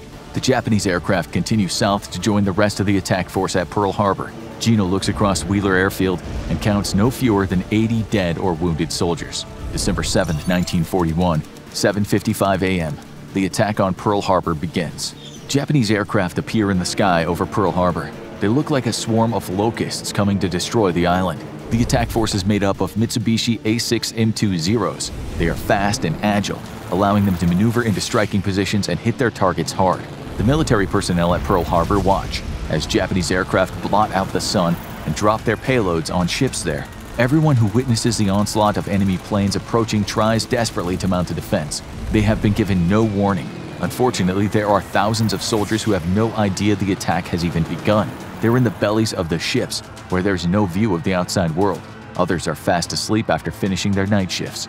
The tragedy that is unfolding in real time is like nothing any of these men have ever experienced. As the first wave of the attack begins on Pearl Harbor, 5 ships are hit with bombs. One of these vessels is the USS Arizona. Joseph Leon George had watched as the Arizona erupted in flames and 6 men became trapped in the ship's control tower. Now he's desperately trying to save their lives. December 7, 1941, 8 a.m., 5 minutes after the attack on Pearl Harbor began. The line that George threw to the men aboard the Arizona goes taut. They've secured their end. George shouts at them to climb across as he holds the other end of the rope to make sure it doesn't slip. One by one, the men in the control tower of the Arizona shimmy along the rope to the safety of the vessel. George and several other sailors help the men from the USS Arizona on board. The last man in the command tower grabs onto the rope and starts climbing. The flames have fully enveloped the command center. George prays the flames don't snap the rope before the sailor makes it across. It's a long way to the water surface below, and the impact would probably knock the sailor out. George urges him forward. The rope begins to fray. The fire licks at the fibers, causing them to snap one by one. "Hurry!" George shouts. The sailor grits his teeth and climbs as fast as he can. He's not going to make it, George thinks. He reaches out his hand, grabs onto the sailor, and pulls him aboard the Vestal. A moment later, the rope snaps. Joseph George saved all 6 lives of the men trapped aboard the USS Arizona command tower. The battleship burns for another 2.5 days in the water of Pearl Harbor. December 7, 1941, 8:10 a.m., 15 minutes after the attack on Pearl Harbor began. Sterling Cale scans the harbor as the USS Arizona explodes into a fireball of shrapnel and thick black smoke. He'd just finished a long night of work as a pharmacist's mate, where he dispensed medicine. When he first saw the planes emerge in the skies over Battleship Row, he thought it was odd there was so much action on a Sunday. But once the bombs started falling, he realized this wasn't an exercise. Pearl Harbor was under attack. Cale runs toward the explosions in the harbor. He looks up just as a plane rips across the sky above him. He can see the red circles on the craft's fuselage and immediately understands that the Japanese have declared war on the United States. He stops his forward momentum and veers toward one of the armories to grab a rifle. While at the armory, Cale runs into some other soldiers from the base. They band together and run toward Battleship Row, where bombs detonate everywhere. They run toward the severely damaged USS Oklahoma. Smoke bellows from its hull and the sounds of screams cut through the air, even as explosions continue throughout the harbor. "Come on," Cale shouts. "We need to get to the Oklahoma. Save everyone we can." As they get closer, there's a gut-wrenching groaning sound. The battleship begins to list and then rolls to its side. Cale and the other men come to a stop as they watch the top of the Oklahoma disappear from view. "They still need our help," Cale yells. He continues running toward the water where the men are swimming for their lives. As he approaches the docks, Cale can feel the intense heat. But it's not just the ships that are ablaze. The water itself is on fire. The oil leaking from the ships has coated the water's surface and ignited. Now sailors desperately trying to escape the carnage are simultaneously being burnt to death while drowning. It's an image that will fuel nightmares for many years to come. Cale and the other men dive into the water. They swim under the flames to reach wounded sailors. It's dangerous, but it's their only hope. One by one, Cale and the others pull half-conscious men out of the burning waters. He sees the USS Arizona and other ships get hit again and again by Japanese bombs. Cale's in the water long after the Japanese aircraft return to their carriers. He manages to pull 45 sailors out of the water over the course of 4 hours. Some are already dead. Others are just exhausted and need a helping hand. When his body can no longer tread through the water from fatigue, Cale returns to the medical facilities and begins helping with triage. There will be no rest for several days as the aftermath of Pearl Harbor sets in, and he tries to help save as many lives as possible. December 7th, 1941, 8:17 a.m., 22 minutes after the attack on Pearl Harbor began. "Fire!" screams the captain of the USS Helm. Japanese Type A midget submarines have entered the harbor and are firing torpedoes at American ships. There are at least 5 of the subs in the harbor, but now there's one less. The Helm's cannons hit one of the enemy vessels at the entrance to the harbor. It explodes and bubbles as the sub sinks to the bottom of the harbor. December 7th, 1941, 8:54 a.m., the second wave begins. 170 Japanese aircraft circle around the east side of Oahu. The initial attack on Pearl Harbor has been raging for an hour. This second wave will bring even more death and destruction. Everest Capra is stationed at Hickman Field near the entrance to the harbor. When the initial attack started, Capra could see the Japanese planes in the distance. He noticed the circles on the wings and shouted, "They're here! They're here!" The entire base jumped into action. Capra and the other men at Hickman had just enough time to gear up before the first wave hit. Now the fight for their lives continues as the second wave of Japanese planes fly overhead. Capra dodges machine gun fire and explosions as he runs toward a wounded soldier. He slides across the ground to the man's side. "Are you all right?" he asks, but it's clear that the soldier has lost consciousness. Capra picks him up and slings the man across his shoulders. He carries the wounded man to the newly built hospital at the airfield and drops him off. He then immediately turns around and runs out the door to help rescue other fallen soldiers. Capra spots a man crawling for cover. He races toward the wounded soldier. At that moment, a bomb falls from the sky. It detonates next to Capra, sending him flying through the air. He hits the ground hard and blacks out. When he finally comes to, it's clear that at least some time has passed. There are still Japanese planes in the sky, but fewer than before. Capra rubs his head and feels warm liquid running down his cheek. He looks at his hands and sees that his index finger is hanging by a thread. Capra tries to stand up but falls back to the ground. He's bleeding badly from his leg. He crawls to a nearby barrack and finds masking tape. He tapes his finger back to his hand and wraps the adhesive around the wound in his leg. His biggest fear is that if he went to the hospital, they'd put him in a bed, and he wouldn't be able to help his comrades. With his finger secured and the bleeding under control, Capra runs back onto the airfield looking for more wounded soldiers to help. December 7, 1941, 9:30 a.m., 1 hour and 35 minutes after the initial attack on Pearl Harbor began. The USS Shaw explodes in dry dock. Every single battleship at Pearl Harbor has been hit, but only the USS Arizona and Oklahoma are completely destroyed. Vice Admiral Nagumo is informed that the first two waves failed to destroy many of the ships docked at Pearl Harbor. It's requested that a third strike be launched. "It's too risky," Nagumo says. "I'm in charge of this attacking force. We caused immense damage with minimal casualties. It's time to return home." His officers agree. The fleet prepares to sail back to Japan. Out of the 353 aircraft involved in the attack on Pearl Harbor, only 29 were lost. The remaining aircraft are recalled to their carriers. 30 minutes later, the last of the Japanese planes leaves the island of Oahu.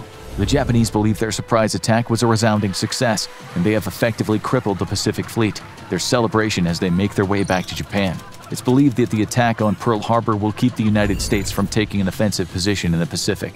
This will allow them to expand further along the coast of East Asia and in the Pacific Theater. However, they've made a huge miscalculation.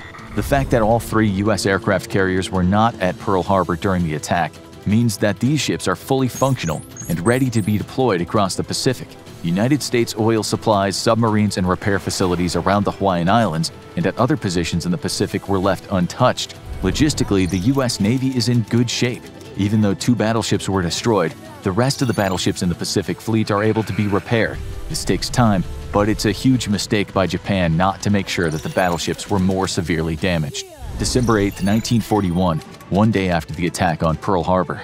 President Franklin Delano Roosevelt stands before Congress and speaks the first sentence in one of the most famous speeches in history. Yesterday, December 7, 1941, a date which will live in infamy, the United States of America was suddenly and deliberately attacked by the naval and air forces of the Empire of Japan. Until this point, the American public did not want the nation to enter the war, but that all changed after that attack on Pearl Harbor. The Japanese attack may have temporarily damaged the Pacific Fleet, but it also enraged the country, and now the United States is coming for revenge. December 16, 1941, 9 days after the attack on Pearl Harbor. Admiral Kimmel and General Short are relieved of their commands. The United States government needs a scapegoat for the 2,403 Americans that died at Pearl Harbor. Even though these two men were never given all the information and intel they needed to prepare for the attack, the government still blames them for what happened. The next year, the Roberts Commission, appointed by President Roosevelt, finds Kimmel and Short in dereliction of duty.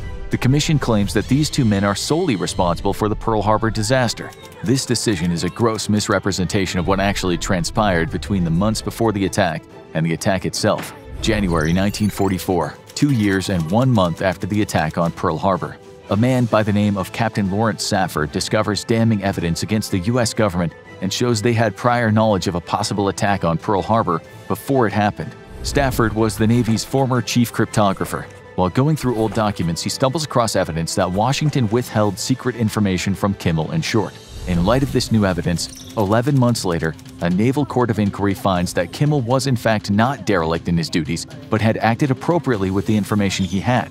Not wanting to be blamed by the public for the death and destruction of Pearl Harbor, the Chief of Naval Operations overrules the court's findings to protect the government. It's decided that if Kimmel had conducted aerial reconnaissance, he might have discovered the Japanese fleet off the coast of Hawaii.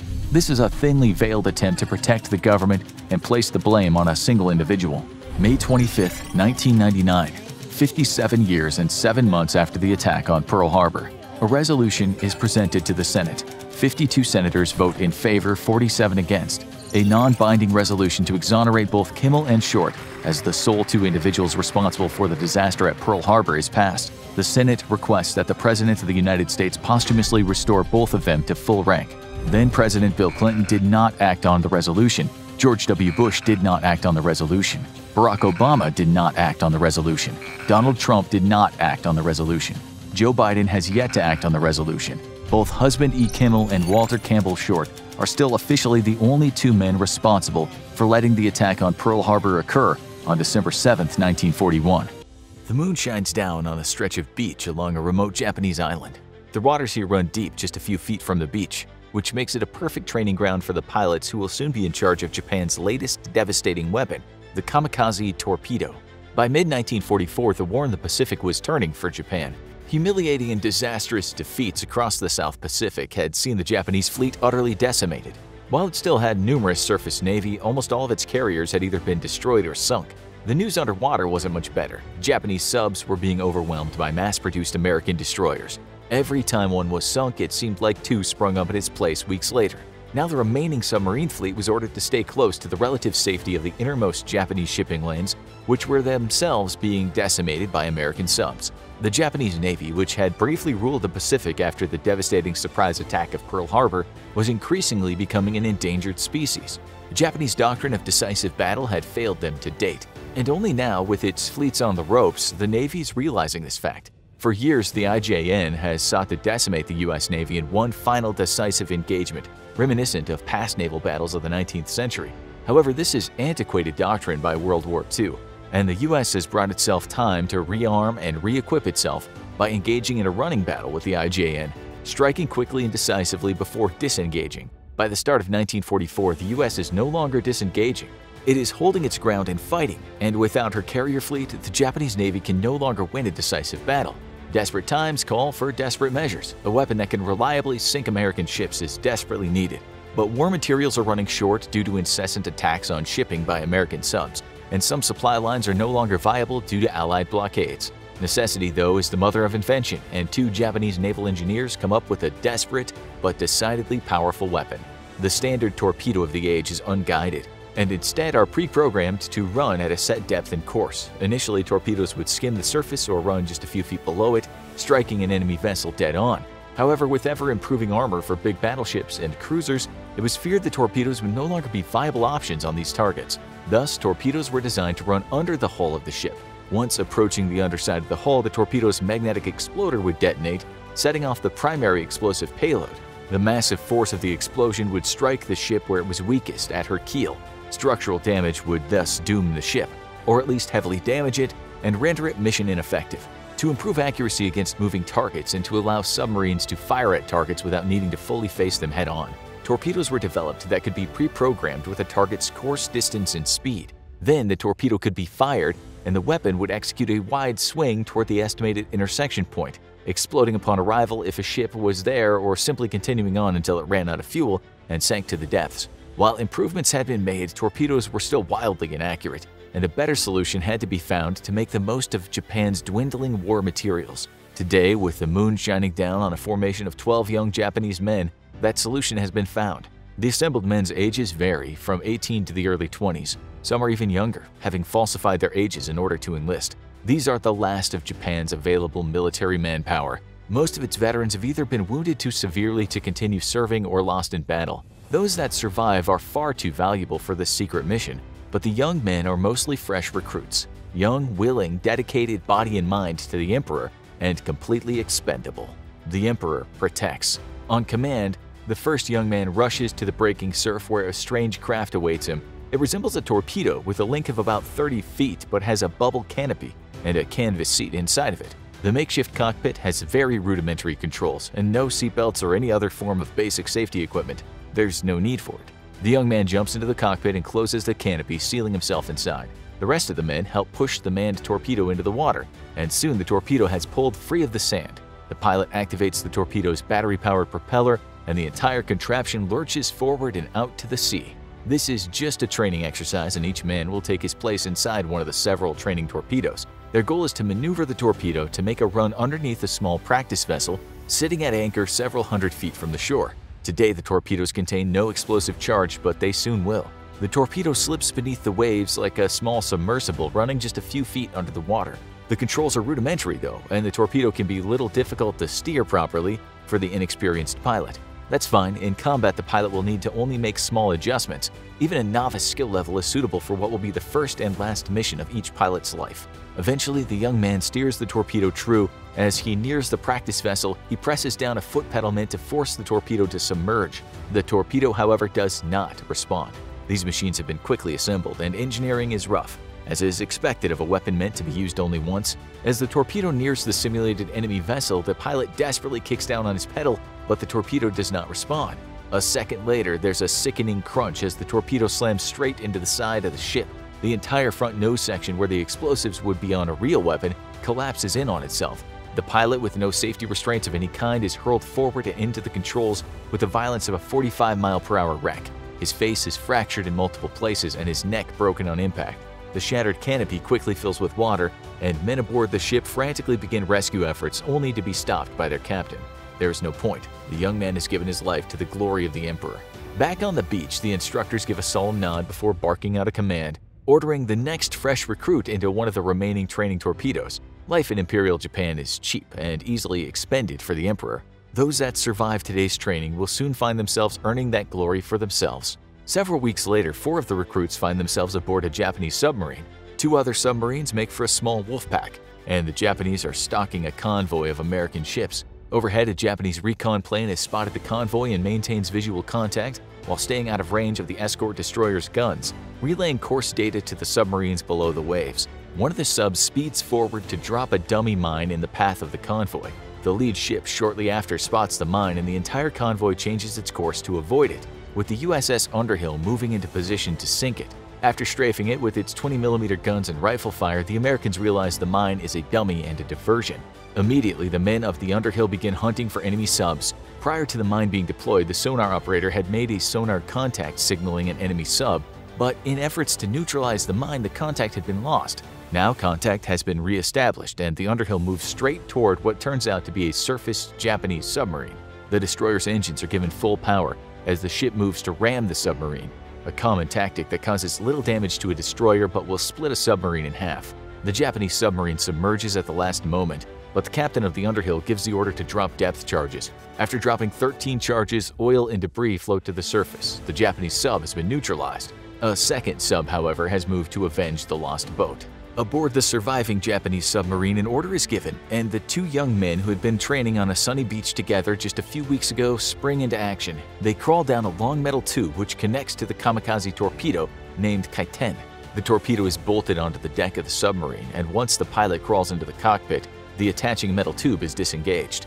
These combat-ready models lack the bubble canopy of some of the training models, and so each pilot sits in the dark.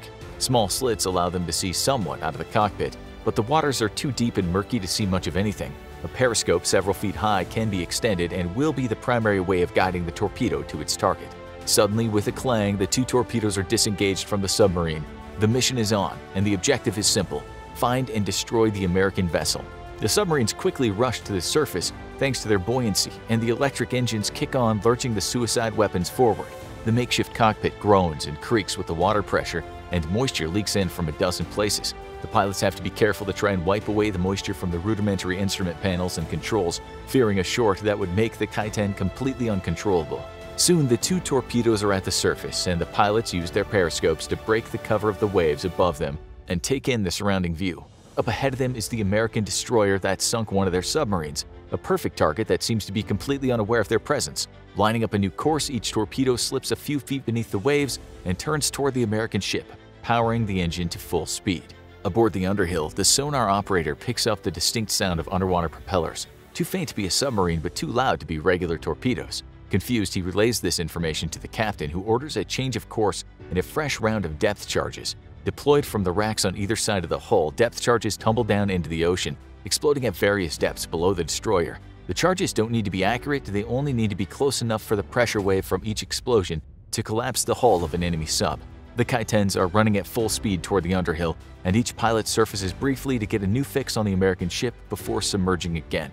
If they're spotted early, the ship's guns would easily blow them to pieces, so the men must run with only occasional glimpses at periscope depth to ensure they remain on course. Nearing the ship, both Kaitens submerge. The Underhill continues to record sonar contacts, and the depth charge barrage intensifies. There is some confusion but little fear. The enemy submarine is now so close that it cannot bring its torpedoes to bear. A fresh barrage of depth charges sink into the ocean, followed by the dull roar of explosions. 24 feet below the ship, the force of the explosions propel the Kaitens upwards unexpectedly. One of the suicide torpedoes suffers fatal structural damage, and after breaking the surface begins to sink almost immediately. The second, however, breaks the surface on the opposite side of the ship, but remains largely operable. The men on the deck of the Underhill can't believe what they're seeing. 2 enemy manned submersibles on either side of the ship. Both are so close that they can't bring any of the destroyer's guns to bear, so the captain makes a fateful decision. The Kaiten can outmaneuver the big ship at this range, so the Underhill must take advantage of the situation before the pilot can recover control of his suicide vessel. The destroyer turns hard to port at flank speed, intending to ram the Kaiten and sink it. The ship strikes the manned torpedo. The move proves to be a miscalculation. The pilot sets off the torpedo's explosives, rocking the big destroyer.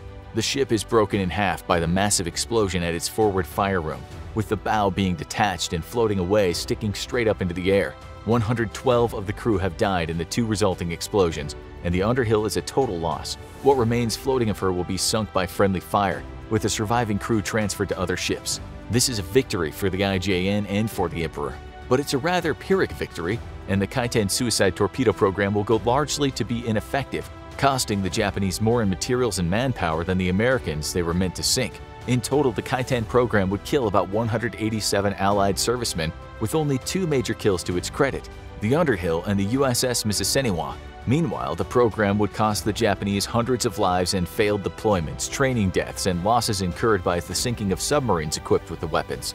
Instead of helping level the playing field for the Japanese, the Kaiten suicide torpedo program would help ensure its total defeat. June 1944, the U.S.'s 2nd and 4th Marine Divisions and the Army's 27th Infantry Division hit the beaches of Saipan. Just over a week ago, the Allies made landfall in Europe, and Operation Overlord has been a major success. On June 15th, the D-Day of the Pacific begins, and Americans will face one of the toughest battles of their young nation's history. The beaches have been thoroughly cratered by shore bombardments, and on the horizon, 300 American landing vehicles are steadily streaming toward the beach. On other islands, the Japanese have allowed the Americans to make landfall almost unopposed, preferring to fight them at close quarters in the thick jungles where a bevy of booby traps and ambushes awaited them. Saipan is too important. If the Americans capture it, they'll have a key location from which to build air bases where they can strike at Japan and vital Japanese trade routes. Today, the Japanese meet the Americans bullet for bullet on the beaches. The Japanese defenders have been carefully preparing for this attack and have sited several key positions for their artillery. As the American landing craft steam toward the beaches, sporadic and random artillery fire reaches out to them, causing minor damage to a few LVTs. However, as they near the beach, the fire becomes much more accurate. Once the landing ramps come crashing down on the first set of LVTs, the artillery fire is downright murderous. Flags set along the beach give precise range information to Japanese artillery and machine gunners, and the American Marines run into a wall of steel. Mines and barbed wire are waiting for the lucky few who escape the vicious rain of steel and shrapnel. Amphibious tanks are just now starting to make landfall, but to the infantry's dismay, the tanks are eviscerated by a round of highly precise artillery fire. Offshore, the ships supporting the invasion fleet try to respond with their own counterfire, but the crews are largely inexperienced in shore bombardment. Only the crew of a few older post-World I era battleships have much training in shore bombardment, and their accurate fire is much appreciated by the men dying on the beach by the dozens. Despite the horrible losses, the Marines managed to secure a beachhead 6 miles wide and half a mile deep. A steady stream of reinforcements swells the American beachheads, and if the Japanese are to have any hope of preventing the fall of Saipan, they must throw the invaders back to the sea.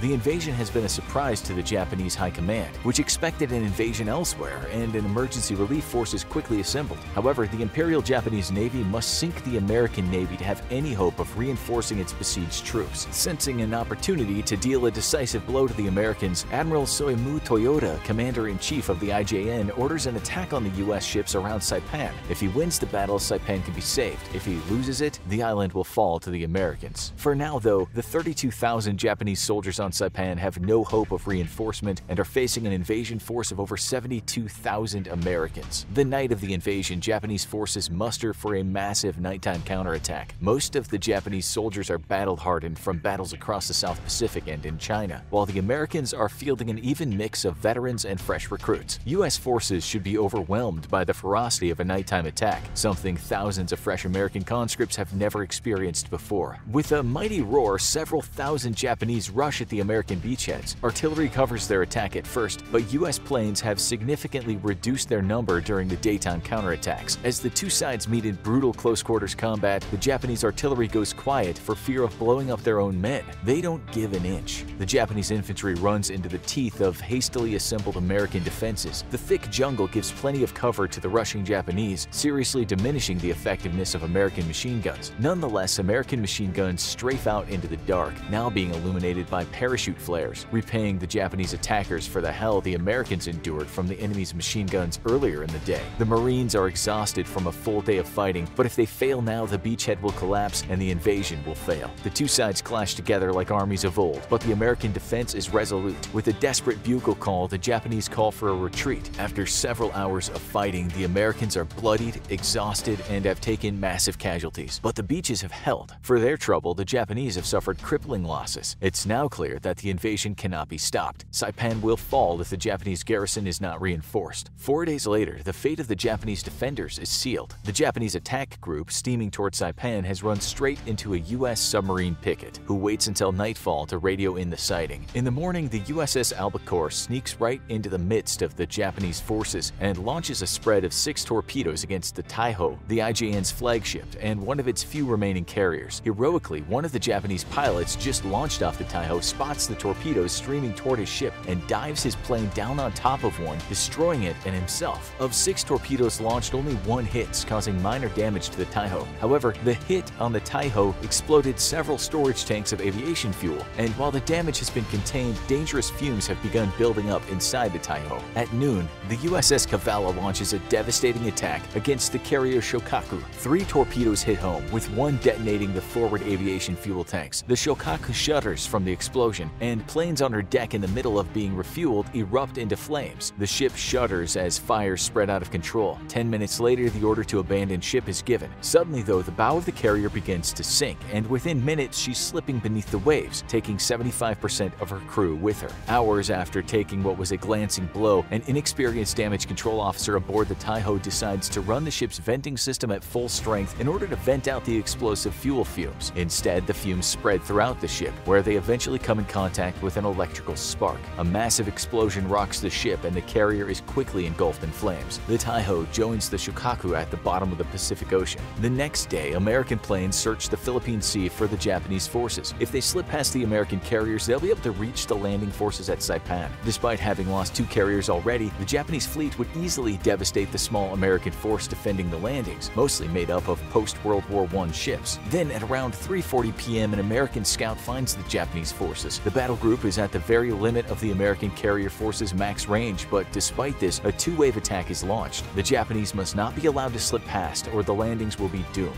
And to add to the incentive, the Japanese have few carriers left. Sinking the remaining carriers will hasten an end to the war. An attack wave of 95 Hellcat fighters, 54 Avenger torpedo bombers, and 77 dive bombers roar off the flight decks of the American carriers. As the last plane takes to the sky, the second wave is already being fueled and armed. However, a new sighting report puts the Japanese forces 60 miles further than originally thought. This places them at the very maximum limits of the American planes, and with it being already so late in the day, the planes will have to land at night, an extremely dangerous proposition. The second attack wave is cancelled. Better to risk only a part of the carrier's planes on the attack. Hours later, as the sun is setting over the Philippine Sea, the American pilots finally sight the Japanese forces. Japanese oilers are struck by the first planes from the Wasp, which are concerned over their low fuel levels. The rest of the attack waves throw caution to the wind and press the attack, knowing that they might not have enough fuel to make it back. 74,000 American Marines and soldiers are counting on them. As the sun slips past the horizon, the American planes spot the main Japanese force and begin a brutal attack. Japanese defenders hastily take to the skies, and anti-aircraft fire from the ships is intense. Despite this, the attack is pressed, and the planes land several direct hits on the carrier Hayo. The carriers Zuikaku, Junyo, and Chiyoda are also damaged, but not seriously enough to be knocked out of commission. The Hayo, however, slips beneath the waves in hours. As the American forces return home, having lost only 20 planes in the attack, the Japanese battle group takes stock. It's no longer mission effective, and reluctantly, the order to withdraw is given. The fate of the 32,000 Japanese on Saipan has been sealed, but they will not go without a hell of a fight. Back on the island, American forces have pushed the Japanese steadily northwards. The Japanese bunkers litter the jungle, forcing American soldiers to destroy them with the use of flamethrowers and high explosives. Sadly, the civilian bunkers housing the population of 25,000 Japanese residents look exactly like the military bunkers, and many are incinerated or exploded by accident by attacking American forces. A large civilian holding camp is quickly erected, with the lights left on at night in order to lure in other Japanese civilians on the island. After 3 weeks, American forces have taken 2/3 of the island, and the Japanese are being steadily pushed back. There's no hope of reinforcement, and the Japanese know it. Even if the IJN was capable of braving the resupply run to the island island against withering American naval firepower, there are few suitable harbors to offload supplies and reinforcements left available to the retreating Japanese. This is now a battle to the death, and the Japanese Bushido Code demands nothing less than total sacrifice. Surrender is not an option. On July 6, Lieutenant General Yoshitsugu Saito, commander of the 4,000 remaining Japanese troops in Saipan, orders all surviving soldiers and civilians to prepare for a final attack. They've been pushed right into the northern beaches with only the Pacific Ocean at their backs. There is now nowhere to go but forward into the teeth of the American invaders. As the sun sets, General Saito draws his sword and gives off a mighty roar. Tenno Heika Banzai! The shout is echoed by thousands of Japanese, jolting the Americans to alertness. The final battle of Saipan is about to begin, and it will be hell for both sides. The Americans are shocked at what they see. A group of 12 men carrying a large Japanese flag charge ahead of a massive formation of ferociously shouting Japanese soldiers. Incredibly, behind the Japanese infantry is a steady stream of the wounded, wrapped in bandages and on crutches, some of them only carrying sabers or pistols. Amongst the wounded is a horde of civilians armed with nothing more than sharpened bamboo spears. It is a sight no American soldier has ever seen before or since. The attackers crash into the American defenders with unbridled ferocity. A large gap exists between the 1st and 2nd Battalions of the 105th Infantry Regiment, 27th Infantry Division, which has been plugged with anti-tank weapons. The anti-tank guns blow holes in the human tsunami rushing at them, but are inevitably overwhelmed. This has split the Americans in two, and quick-thinking Japanese commanders exploit the situation to surround and overwhelm individual American forces. American soldiers and Marines are swamped on all sides by Japanese attackers, and the fighting soon turns into hand-to-hand combat as rifles are discarded for knives or pistols or used as clubs. The violence is extreme, and the Americans are slowly being overwhelmed, one defensive position at a time.